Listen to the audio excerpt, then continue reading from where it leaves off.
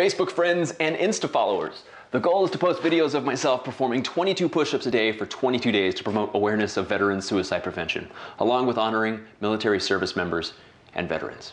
The way I understand it, this is a different type of fundraising challenge.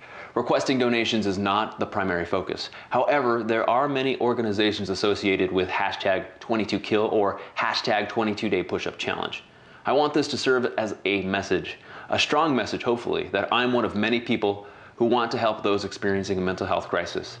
As I mentioned on day one, I have included a link in this post to an organization that I supported as a graphics op and event tech called Northwest Battle Buddies. The mission of Northwest Battle Buddies is to empower combat veterans with PTSD by partnering them with professionally trained service dogs. I have immense passion for this cause, which is why I'm aiming for 22 days of nominations. Most people that are nominated are not going to participate. And this fact is an incredibly strong reminder. Imagine how hard it is for people to ask for help when faced with a mental health crisis. If you're nominated and can't bring yourself to do something like this, who would you recommend me to in your social circle that would want to do this or has the ability to? Today, I nominate Derek Garcia.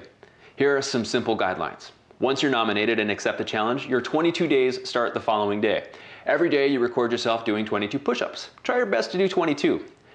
It isn't a PFT at MEPS, assisted push-ups count.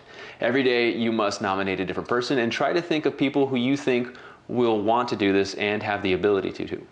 And finally, have fun with this. This is a simple and engaging way to get the word out about veteran suicide prevention.